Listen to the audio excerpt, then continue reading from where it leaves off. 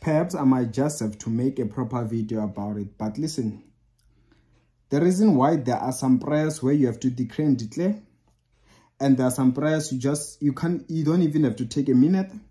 They differ. It's just a teaching on its own. But don't be scared. When something is occupying your territory without your approval, call it out. By your anger, by your shouting, they're gonna leave. Rebuke the devil and he will flee.